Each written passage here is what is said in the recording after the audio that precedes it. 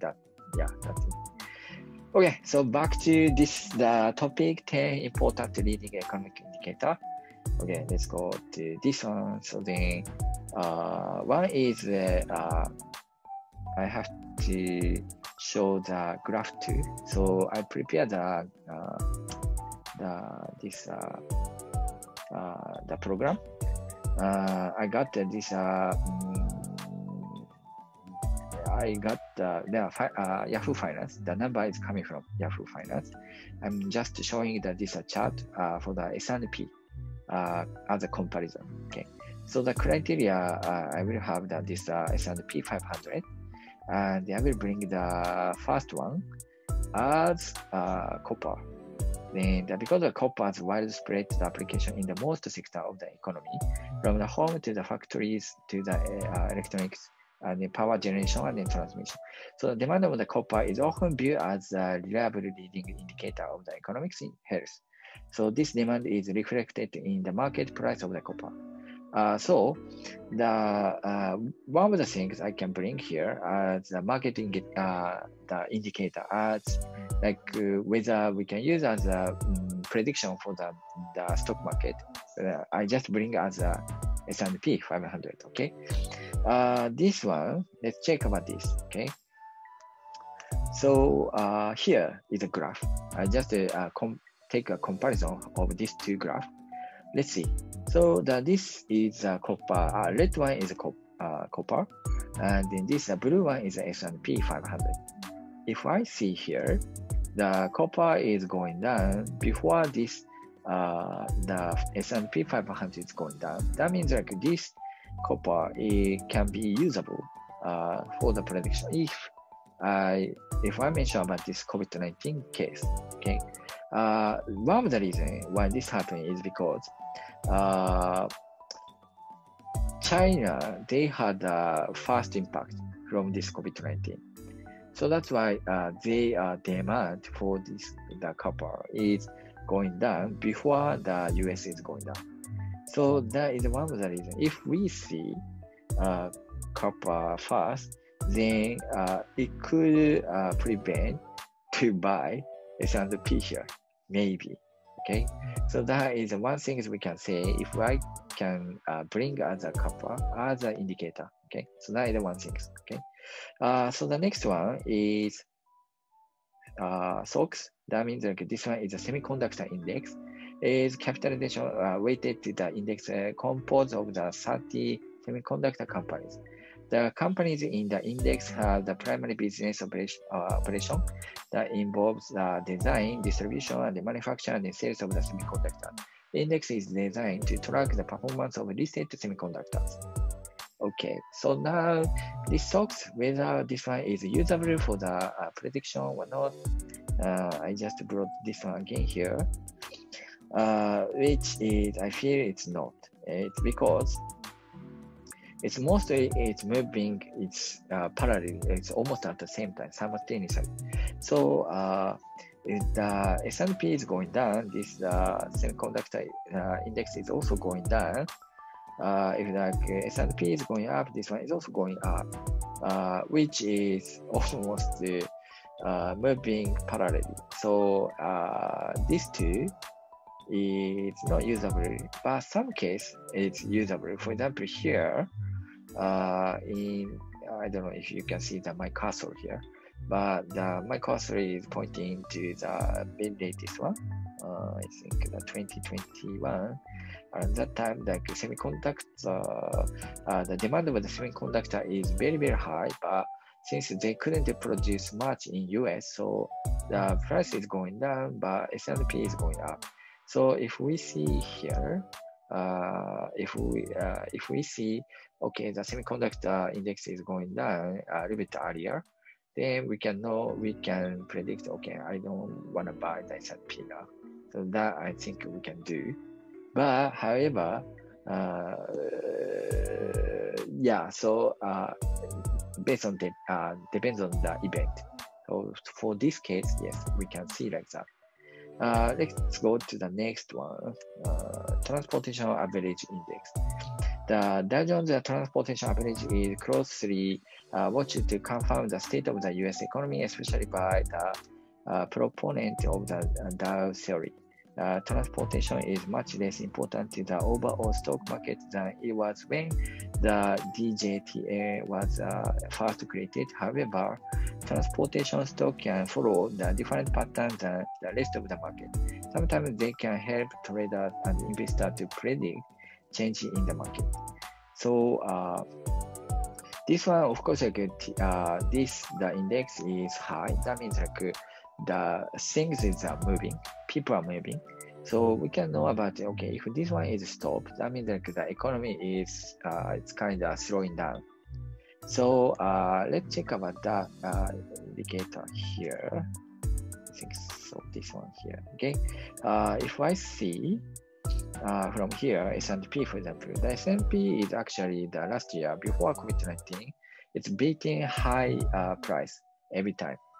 But however, this the index, so the transportation index, didn't beat the high. So it's kind of it's stay low. It didn't go up more than that high, this high. That means like we still could see, okay, the transportation moving is kind of slowing down now. Then I think this one is also usable index indicator. We could predict that this going down trend, going down the event. So that's one of the things we can use as an indicator. Russell 2000. Russell 2000 often serves as a benchmark for small cap stock in the United States. The Russell 2000 index is a commonly used benchmark for the mutual funds that identify themselves as a small cap, much like S&P 500 index that use the benchmark large capitalization stock. The reason why this one is here is because big company is very steady. The small to the medium company is not that steady. If like this big company is order something, for example, I want to have this parts for the car here, they will ask that this small to the medium company, then they will provide that part to this big company. So that means like when some the incident happen, some the event happen, firstly, this small to the medium company is more sensitive compared to the biggest company. So that's why we can check about this Russell 2000. And in Russell 2000 here, as for this COVID-19 event, it's slightly right, sensitive compared to the S&P 500. But however, this kind of like case, like mostly it's parallelly moving.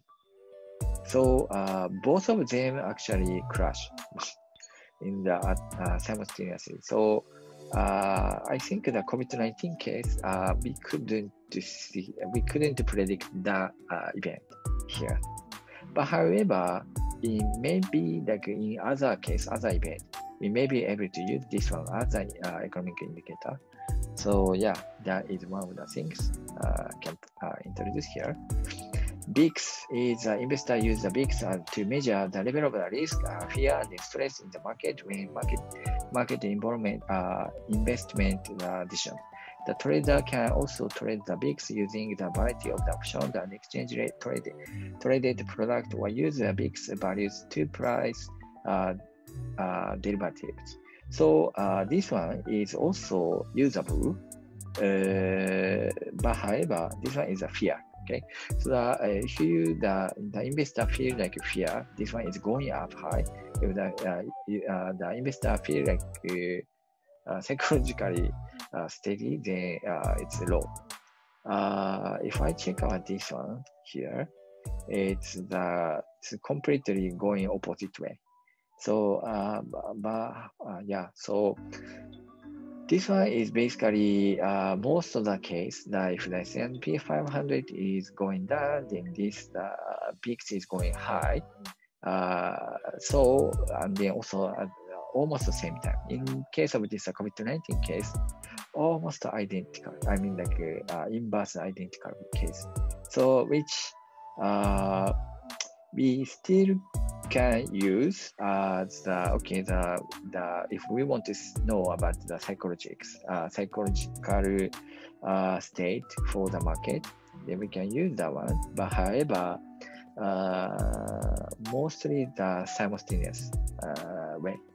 So yeah, we cannot use much here, this indicator here. Okay, let's go to the next one.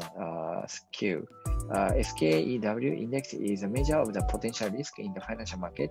Much like VIX index, SKEW index can be the proxy for the investor sentimental and volatility. SKEW values generally range from 100 to 150, where the higher the rating, the higher the perceived the trade risk and the chance of the black swan event. The SKEW rating of the 100 means the perceived the distribution of the S&P 500 return is normal, and then therefore probability of the outlier return is small. SKEW is actually, if it's going to over 100, that means like that means like investor feel the risk, so they want to put more. So option has a put and a call. They put more money into the call. Means like they think the S&P 500 is going down. So that's why they put the it's going to 100 to 150. 150. That means it's kind of it's not steady. Means like they believe the prices are going down. Let's check about the COVID-19. COVID-19 time.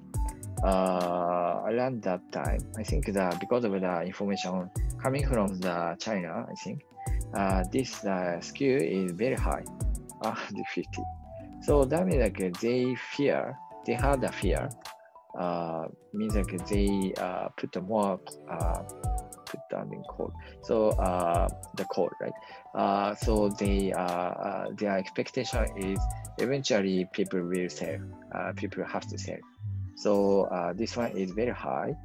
But however, it's coming down. Means maybe because why this happens, maybe they thought that it didn't spread out, but actually it spread out and then spread out. So the SKEW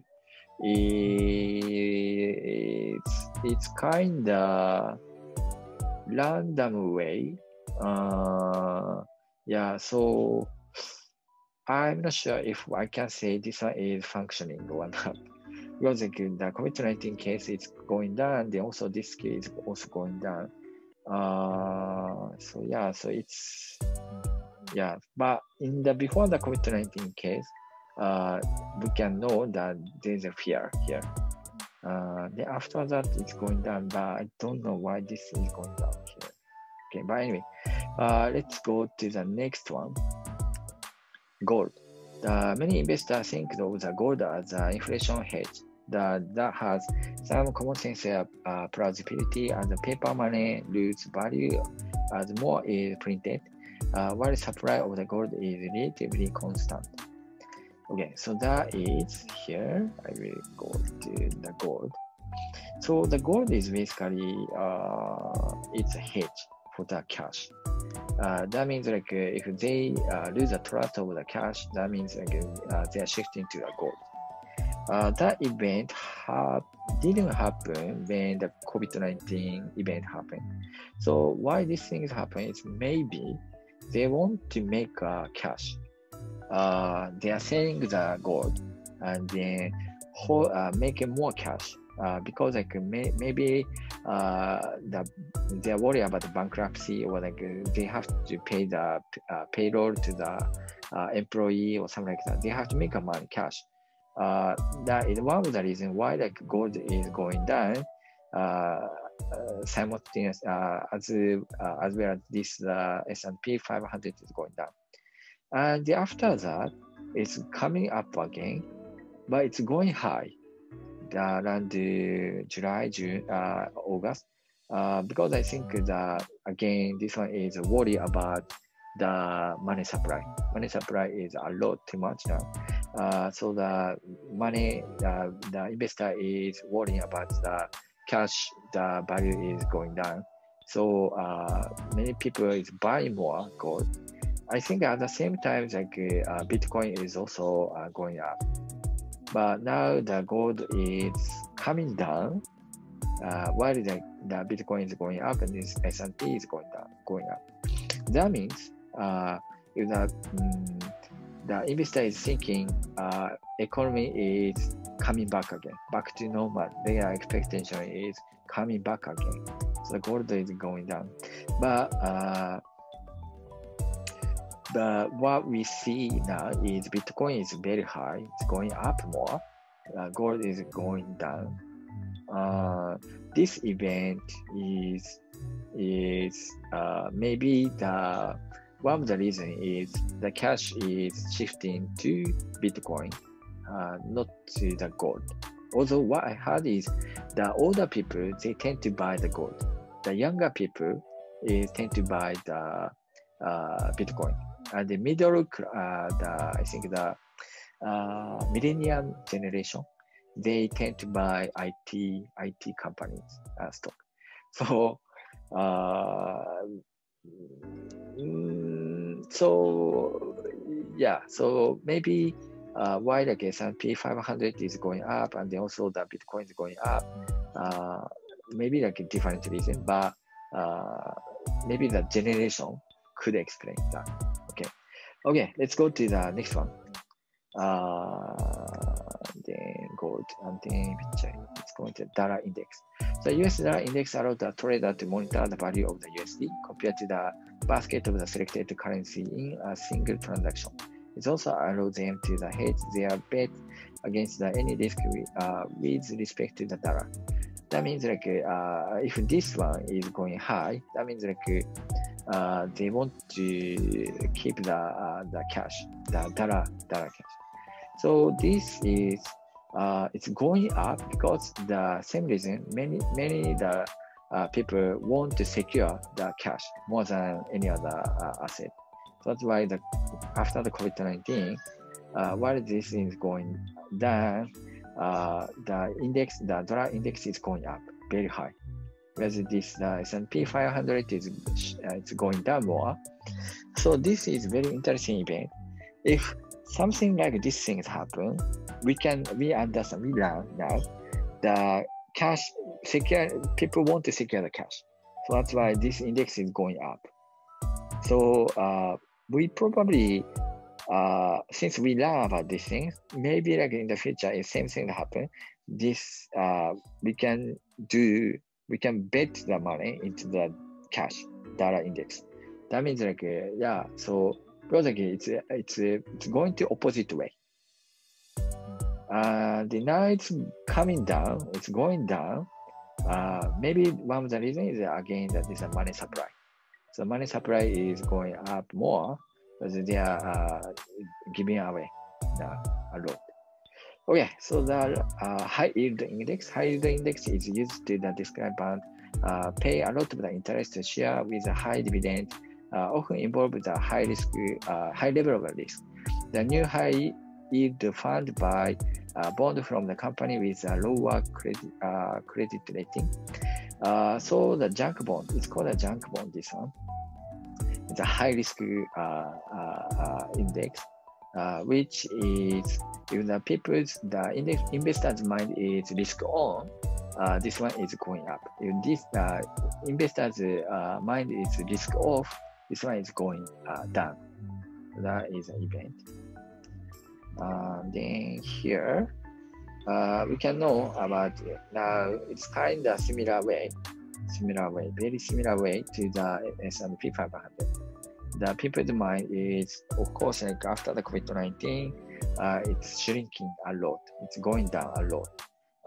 Of course, they don't want to buy this high risk one. So it's going down, but again, it's coming back after the S&P 500 is also going up. The FRB, I think they advocate support the ETF stuff. That is one of the reasons, but it's kind of following the S&P 500. So I'm not sure if I can say this one is a usable preference or not, because it's following. Okay, so the next one, I think this is the last one. Yeah, so the 10 years yield bond. 10 years yield bond. 10 years yield bond is used as a proxy for the many other important physical, financial matters, such as mortgage rate. These bonds also tend to signal investors' confidence. The 10 years Treasury note indicates the confidence that investors have in economic growth. So if they think the economy is going back again, that means like this one, it tends to go up. That is what happening now. And then, okay, so then if I come here, yeah, it's what we know that this one is tend to go up. That means like the investor's mind is going up. Sorry, the economy is recovering. Their expectation is coming from the vaccination. Then vaccination happened, I think the July, November, December, around that time. So after that, this index is going so high, then it's going up again. So this trend probably like continue, means like it's will grow like this way, like it's just uptrend. Okay, so that's it for this indicator. Data analytics already done here, so we can use this kind of data indicator. I already explained that each the 10 indicator, which many of the broker, the investor, and also so the fund manager, they are also seeing this because this is kind of we can read the futures market. But it's not only one indicator, multiple indicator. So it's not only one. So we have to see many of these indicators to make your that decision. So I hope you learn something from this chart, and hopefully in the future you can use this as a reference. Okay, so that's it for me today. Do you have any question? It's already over 8 p.m.